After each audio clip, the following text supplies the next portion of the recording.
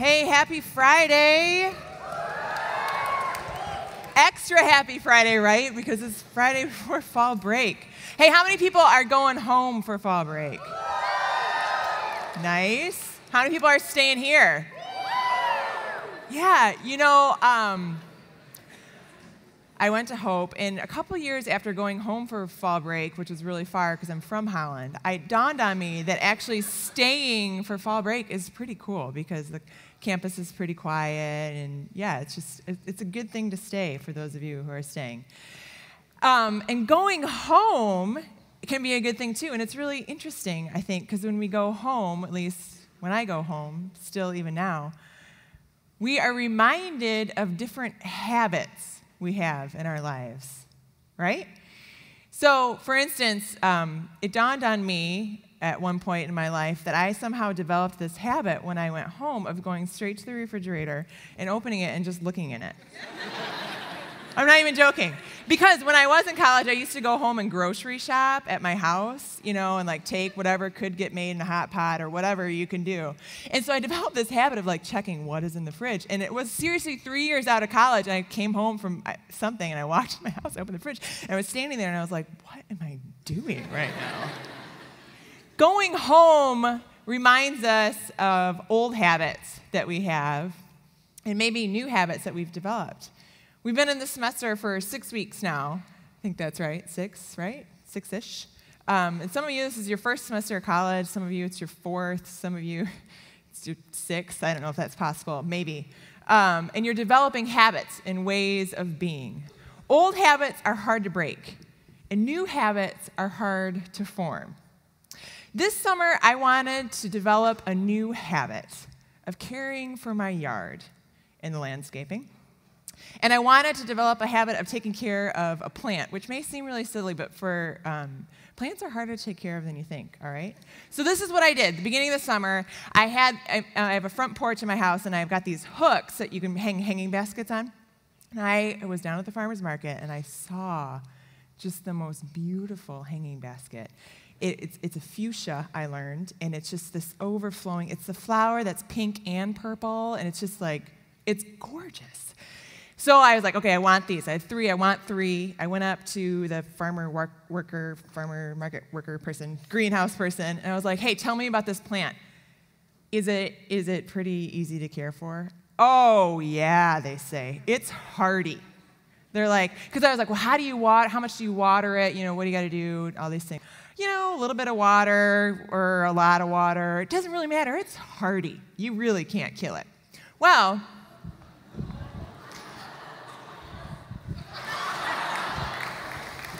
Now, mind you, I bought 3. This is the one remaining. And so about 1 month after I bought them, they started to look like this. First one, and this is the tricky thing about plants. It starts looking like this, and people tell you, well, you're either overwatering it or underwatering it.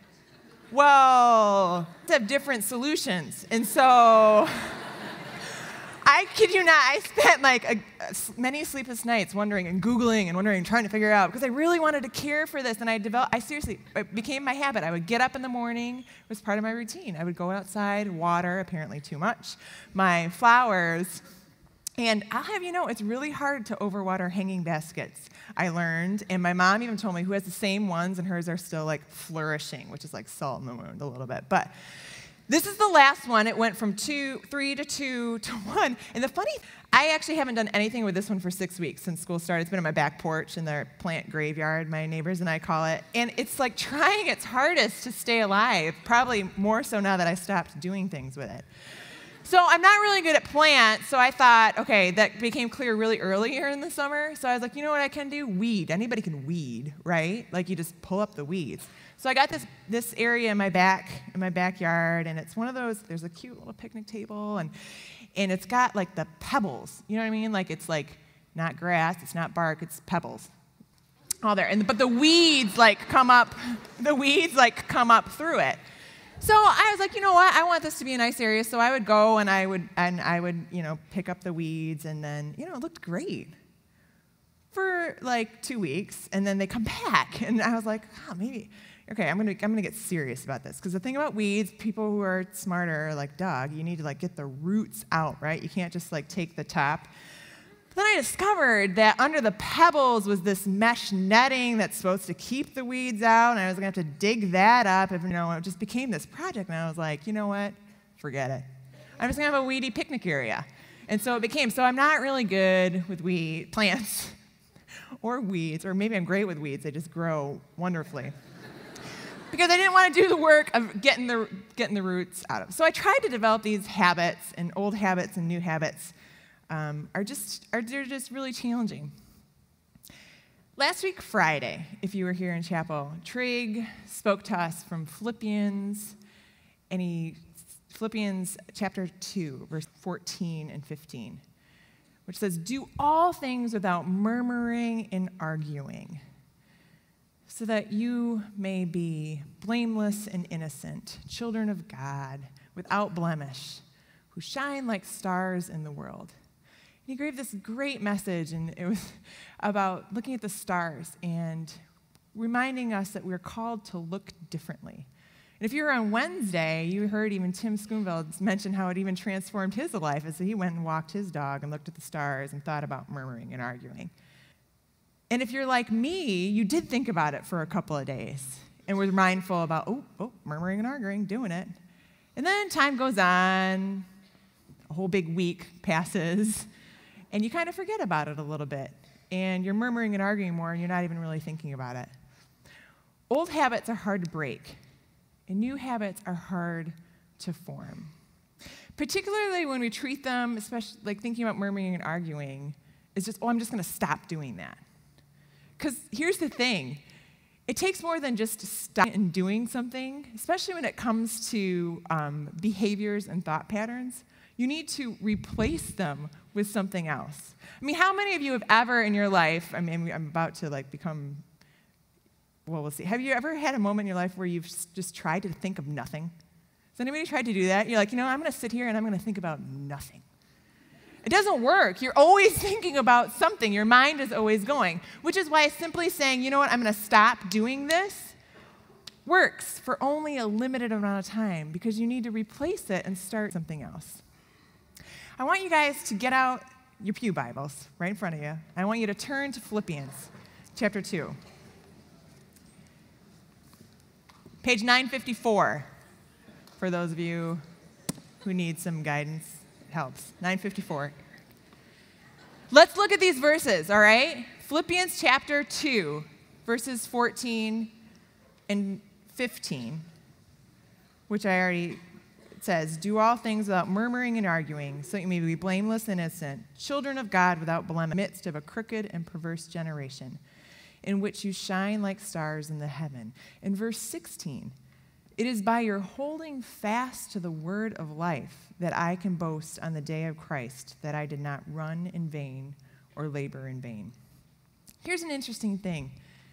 Some translators wish that verses 14 and 15 and 16 were left as one run-on sentence, because they think that's a more accurate translation, which implies that as we read this, "Do all things without murmuring and arguing, so that you may be pure and blameless and you shine like stars. And it is by your holding fast to the word of life that you're able to do this." And I think what that indicates to us is the importance of making sure that we are grounded and rooted in the word of life. And I think that is the habit that needs to start to form in us that will help us as we want to not murmur in arguing. And why is that? It's because when we go to the word of life, we see who God is. We see who we are. And here's the thing about being murmurers and arguers. We come by it honestly. If you look through the Bible narrative, people of God have been murmuring and arguing for years. But here's the thing, this behavior is simply a symptom of the attitude of our heart. Often when we murmur or argue, particularly when we murmur, I think, it's because we have this sense that somehow we are underappreciated, or perhaps we've been overlooked. when we get into the Word, we see that that is the farthest thing from the truth. You are appreciated. You are loved. You are looked upon by the creator of the universe. And that's the truth that we need to begin and continue to tell ourselves. That need in our heart. That's the root of what's going on inside of us. Old habits are hard to break, and new habits are hard to form.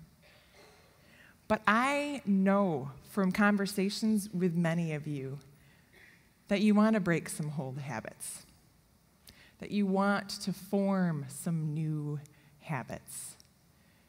And it's easy to get discouraged when you're able to not murmur for a week maybe, and realize that you're kind of stuck in the same old way again. But be encouraged by this. The Holy Spirit is indeed working in you.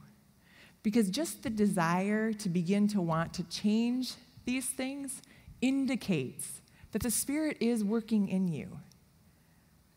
That doesn't mean, however, that we don't need to do the work of getting the roots out of some of our old patterns and thoughts and ways of being.